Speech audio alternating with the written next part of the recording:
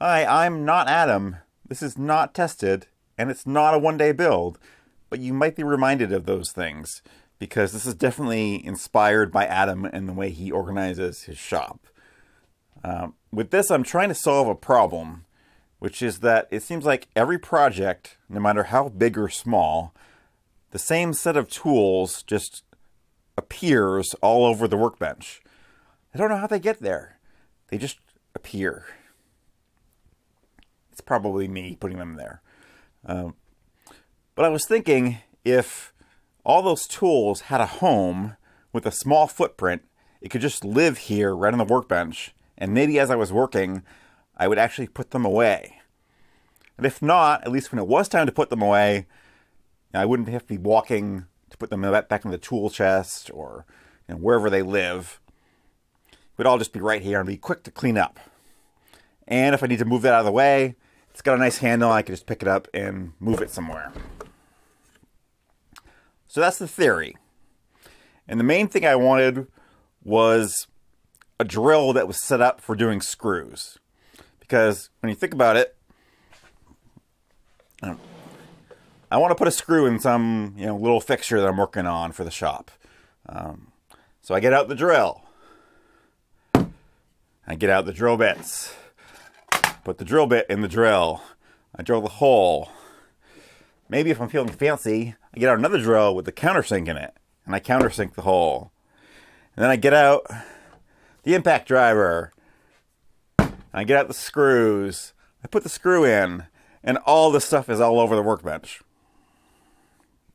And you're saying, but wait, Kevin. There are these cool drill bits with the countersink already built into it. And you don't need this, right? All right, well, I've got those, right? I've got this set here, came from a place I won't mention, and I've got the little drill bit with the countersink thing, and there's just one problem with this thing, which is that the drill bit is terrible. Okay, it's one of these tapered drill bits, and this is my only experience with tapered drill bits, but this one is terrible. It just burns and clogs, and it just doesn't... It fails at drilling, which is its one job. But this thing is cool in that it has an extra feature, which is... It's got this driver, and the drill bit has this hex shank on here.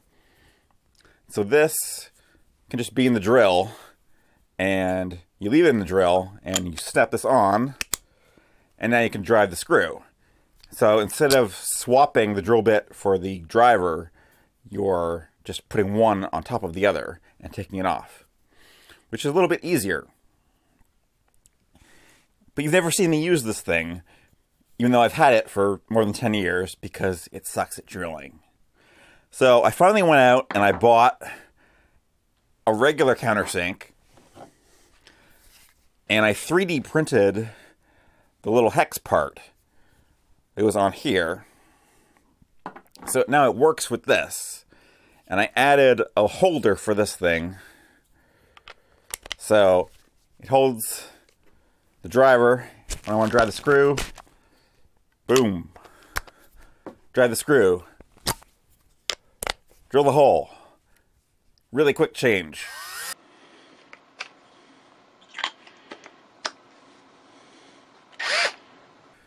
Now, another part of this is with this drill, with the big battery, it's just so easy to put this down on the workbench like that. And it's with the weight of the battery, it doesn't tip over. I'm not worried about it falling off the workbench. So it's just so much easier to put it down than it is to actually put it away, even though its home is right here. So this drill I bought just for doing this and holding this setup for screws. It's only got the little battery. So you can stand it up like this, but that looks precarious, and I'm not going to do that. So it's got its little home, and it's right at a comfortable height. So it's right at the height where you'd be using it, right? So it just goes right in there. So as long as this is pointed at me, it's actually easier to put it away than it is to put it on the bench. So I'm thinking, right? So this is built around holding that drill. Underneath, I've got my sanding block, which I actually forgot about when I was, thinking about what tools to put in here. I forgot about this, but it just happens to fit perfectly right in there. So some things are just meant to be, right? All right, now on this side, layout and measuring. So, and we won't go too much into this, but the thing I want to mention is everything on here is laid out to make it easy to get it on and off.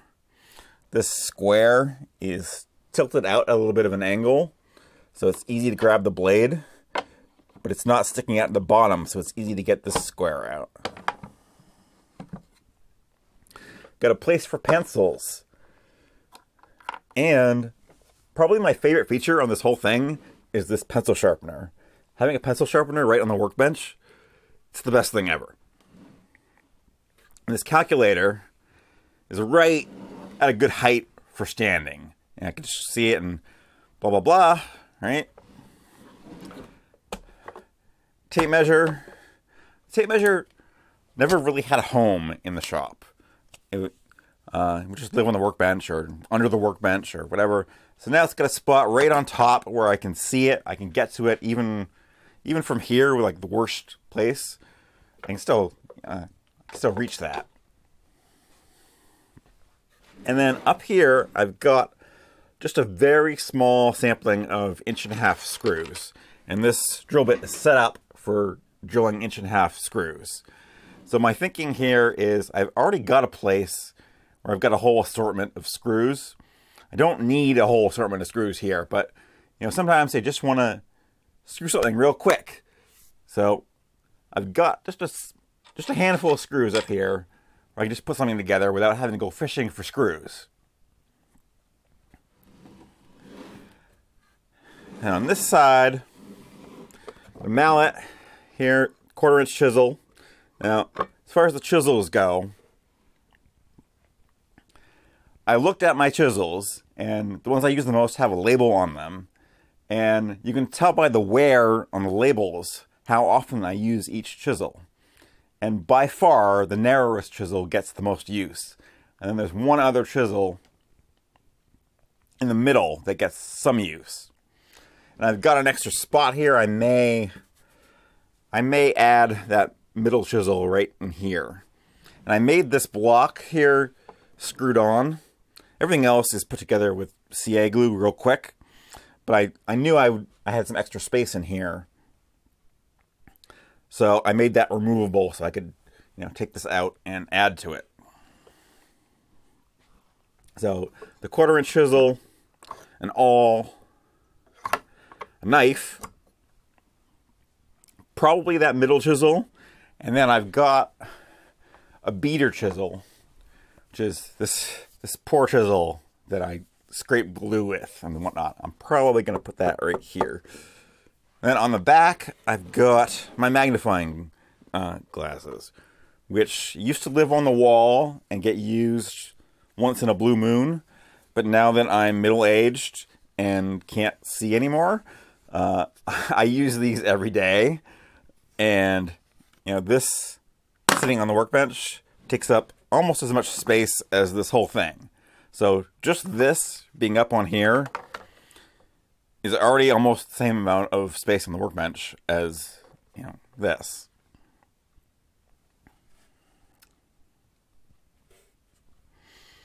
There's one other little trick to this thing, which is it's very heavy. And even tipping it this far, like that's the balance point right here.